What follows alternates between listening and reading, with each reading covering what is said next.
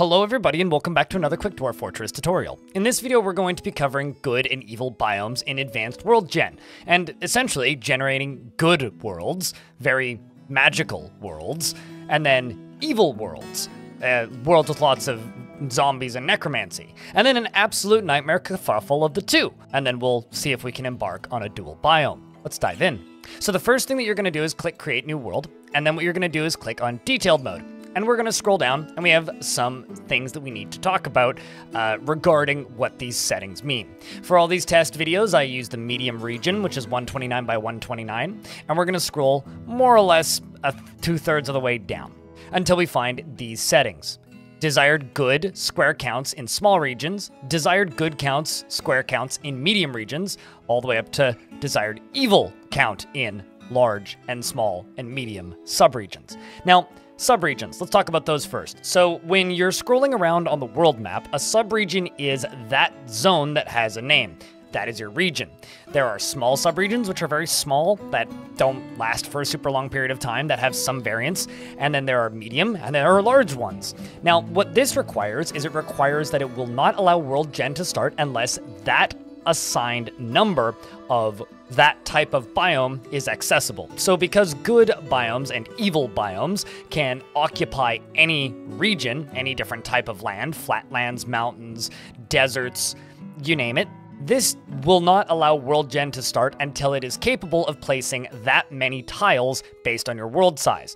Of course, you can see your maximum and you can see your minimum being 0. Now, maybe you only want evil to show up in large regions, so you don't get a lot of evil biome popping up, but when you do, it's a huge block.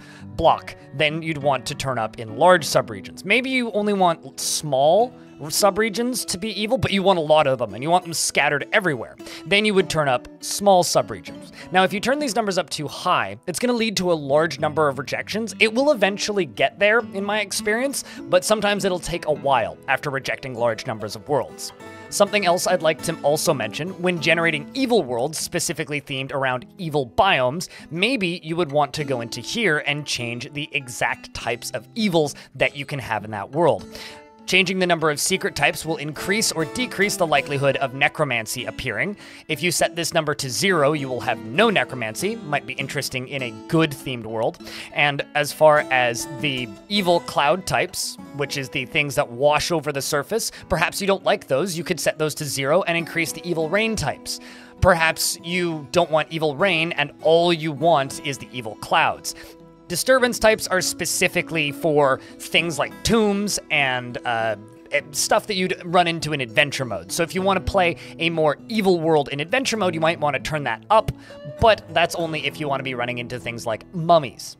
And the last thing is the number of regional interaction types, which includes essentially just the evil rain and evil biomes. So if you want a higher likelihood of getting this type of disturbance, you can turn these numbers up. And then, of course, alongside of your necromancers, you also have your demonic experiments and your necromancer experiments, your lieutenants, your ghouls, and your summons.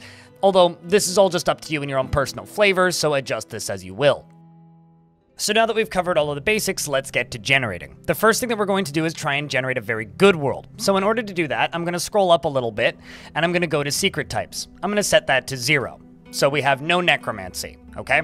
We're now going to scroll down a little bit, and we are going to go to the amount of good count in small subregions. I'm going to set this to 5,000. Then, when we go to medium, we're also going to set that to 5,000.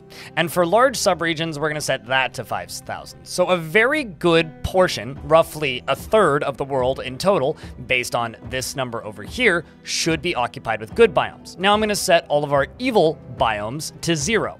So this means there will be no evil biomes, there will be no resurrecting biomes, there will be no undead, and there will be no necromancy in this world. This ideally should just be a paradise filled with fairies and unicorns. Let's see what it gives us.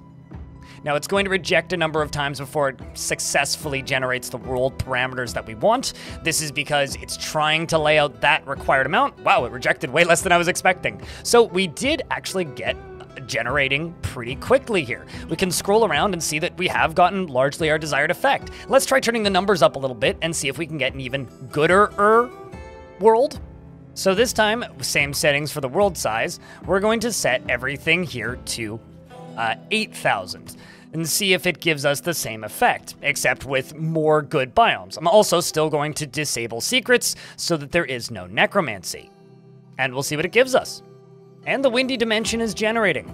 At a real quick glance after pausing World Gen, it's given us this huge, mirthful, serene forest, as well as many good mountains. This is gonna be full of very, very, very, very, very happy gnomes. Specifically good gnomes, not dark gnomes, of course, because those are evil. This is also a relatively likely situation to find mermaids in the oceans, if that is something that you're looking for. Although keep in mind, if you're trying to find mermaids, they tend to be very deep and only in the Joyous Wilds oceans, so even this ocean isn't really good enough to get us mermaids. Maybe on these shores right here, but still unlikely. So now it's time to generate a normal world just like Earth. I mean, an evil world, if you will. So the goal here is we're going to set all of our evil requirements to 0. So right away here, you can see I've set all of the good regions to 0. And we're going to set everything here to 8,000. So increasing the numbers on the evil biomes quite considerably. And then what I'm going to do is scroll up ever so slightly, and we're going to set things to my fancy specifically. We are going to increase the number of secrets to 50. This should double the necromancy and increase the amount of evil tenfold. Keep in mind, doing this might make certain factions go extinct and may also make the world unplayable. Let's see how it plays out. Now, as far as I'm concerned, this one actually started really quickly, but didn't actually give me that much evil. I mean, yeah, okay, there's a humongous mountain range here that's all evil, and this entire desert is haunted, but there's huge patches that aren't. You know what? Honestly, I think that this world could do with more evil. Let's turn the numbers up and see what it gives us. So just like the last one, I set the secret types to 50, and if we scroll down here, we can see that I've set my evil region requirements up to 10,000, and my good region requirements to, well, we don't need those, because we're evil. Now this one is rejecting a lot more. I'm all the way up to 54 rejections. Upon testing, while I was doing this initially, I did get one with about 500 rejections before it started generating correctly. So we'll just give it a wait and see where we end up, or if it even generates at all. So I have bad news. After 800 rejections, I decided it was time to turn the numbers down a little bit. So from 10,000, I've set them down to 8,000, and let's see how this plays out. There we go. After 166 generations, it is actually generating. So this is creating us a very evil world. I'm going to wait for it to hit about 150 years. We're going to give it a pause and see what this apocalyptic nightmare hellhole looks like. All right, so here we are in year almost 120. Of course, you can see this rather large dwarven faction surrounded by humans down in the lowlands around the edges of the mountains. Goblins completely infesting this very sinister woodland. Over here, we have a pretty haunted, temperate kind of grassland area, and of course some haunted forests down south. I'm not seeing many elves, and some of you won't mind that. Plenty of terrifying, moist, tropical broadleaf forests, which is actually the home to stranglers, one of the rarest dwarven creatures, or creatures in Dwarf Fortress, although this area is kind of inaccessible from the rest of the world, and it doesn't appear that there are any dwarves here.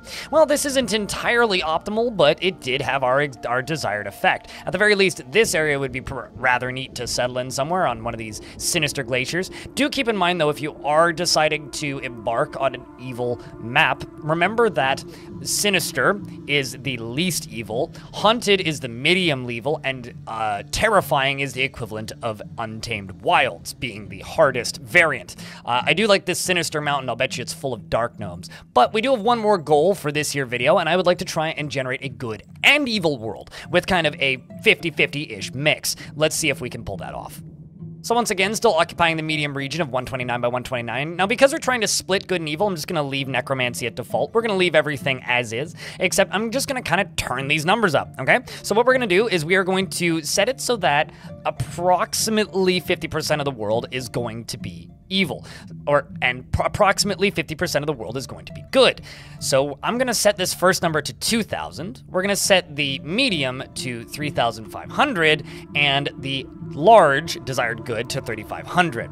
Now for the desired evil, we're just going to mirror those numbers. So we're going to start with 2,000 in small. In the medium regions, we're going to go with 3,500. And in the large regions, once again, we're going to go with 3,500. And that's pretty much our hope here, that we get a nice mix of good and evil biomes. A battle for the magics, if you will, between the grim dark horrors of the darkness and unicorns prancing across an open plain. Now, I expected this to give me way more rejections than it did, but it does actually seem that it's had my desired effect. We have these large evil mountain ranges surrounded by these very good plains. We're gonna let it generate for a couple more years, and we're gonna take a peek at this world. Now, the main reason why you would want to generate a world like this is so that you can get both desired effects. And that is kind of the goal for this world gen video, is to generate these kinds of interesting worlds. Let's get a couple real quick embarks, and then we'll wrap up the video. So this is our mix of evil, terrifying zone right next to this joyous wilds kind of region.